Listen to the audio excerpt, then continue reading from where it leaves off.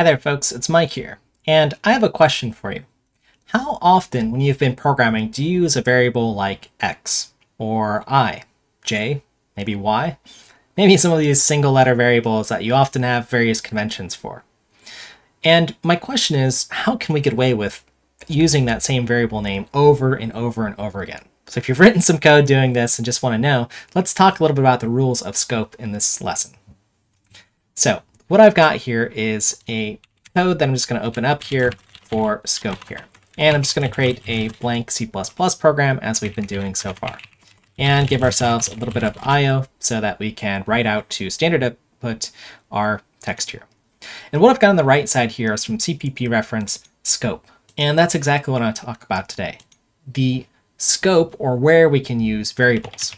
So C++ is a curly braced language. If you've used something like Java or C or the D language or Go or many other languages, this is going to be familiar. But the idea is if I create some variable here, and I'll just create one called x here, and we should assign it.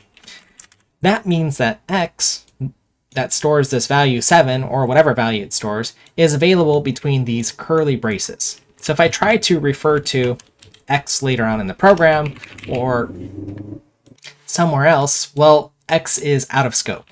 So let's just go ahead and compile this program to make sure that it works. And using C++ 17, not that there's anything specific to that version, I just want you to have that habit.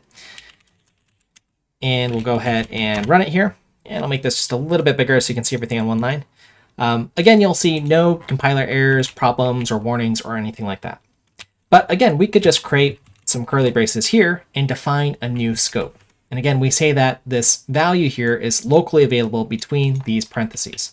So what if I try to change x's value here and assign it to some other value here? You're going to see this message here that says error, x was not declared in this scope.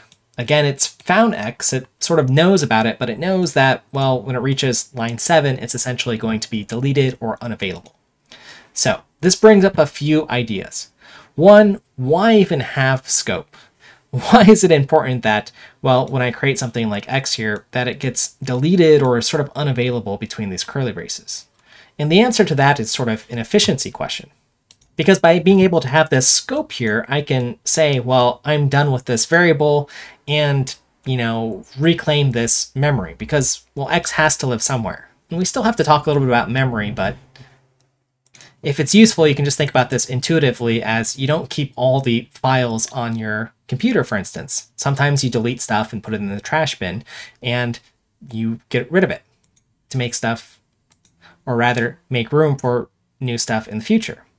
And it might be helpful for us to visualize this just a little bit here. So I'm going to go ahead and do a little bit of drawing just so you can see what happens in this program and you can understand the block scope rules.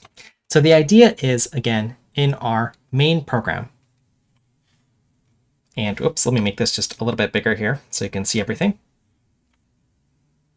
There we are. Well, we have, this sort of scope here, and this is our main program. So let me just go ahead and highlight this above here. That's between these two curly braces, and you can even draw them in if it's useful for you. So that means that any variables like int x that we declare, or perhaps if I create some other things, are within this scope here. But if I create another scope here, like this int x equals 7, well, that still is sort of in its own scope here. It's within main here. So int x equals 7. But if I try to refer to x outside of its curly braces, which are, somewhere over here, then we should get an error here. Again, it's outside of the scope and it needs to be reclaimed. So that's one way you can think of things in these sort of block scopes or between the curly braces where they exist. Now, you might have, again, used other programming languages. And let's go ahead and do an example and say what happens if I create x outside of this function here. And I'll go ahead and assign it some value here. And let me go ahead and just get rid of this here. Well, if I run this, now this is okay. This is a globally scoped variable. This means we can access it anywhere. In fact, if we have multiple variables, we will know about X across, excuse me, not multiple variables, but multiple files. So one, this can be very dangerous because you're probably going to use X multiple places in your program. And that's one of the reasons of many that global variables are not safe. But just to make this a little bit more clear in our block diagram, again, if I create X outside of here, X equals 42, again, that makes it available everywhere in our program, even in other functions or anything. In fact, it really doesn't have any limits on its scope because it's not around any curly braces here. So again, it's a global variable. And again, we try to avoid global variables. So globals are not good.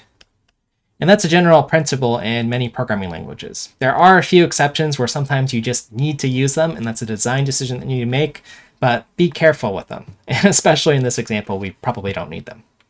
So let me go ahead and get rid of the global, which is sort of the no scope. In fact, if you want to scope this to just one file, there is something called static, but we'll talk about static later on in future lessons here. So let me go ahead and delete that. Now, why is it, though, that I can use X multiple times? My original question where we started with the video here. So I can have something like this here, which we said, well, just as a refresher here, if I rebuild and run this program, this was a problem. But what if I created a new scope here and said X equals 42, like this? Now this isn't a problem because, well, this X lives within its own local block scope between these curly braces, and this one has its own local scope between these two curly braces. So that's okay. So again, just to recap, C++ is a curly brace language, and the curly brace languages mean where we're defining our scope. We don't want to use globals generally because that makes the scope too big, but on the other hand, we do need to think about where does X really need to be available? Just within this main function, maybe elsewhere, or maybe it's just fine to have it in these sort of little blocks here. In the next lesson, or rather in a future lesson, what you're going to see is me use things like for loops here. So I'll use things like I or X and sort of iterate through elements. And again, that sort of answers the question of why can you have this variable multiple times? Because C++ is creating this variable only within this local block scope here. Okay, so let me leave it at that here. And I hope that'll give you a little bit more intuition about scoping in C++. Try to minimize your scope, keep things small. It makes programs easier to debug, and you avoid global variables. And we also know that having scope is part of efficiency, which we'll get into when we talk a little bit more about how memory is working. But again, this idea that, well, if we only need X for a small portion here, it's okay to get rid of it. And that's going to be efficient. And again, that's the reason we like C++. It's a very efficient, fast, and powerful language. All right, folks, we'll see you in the next one.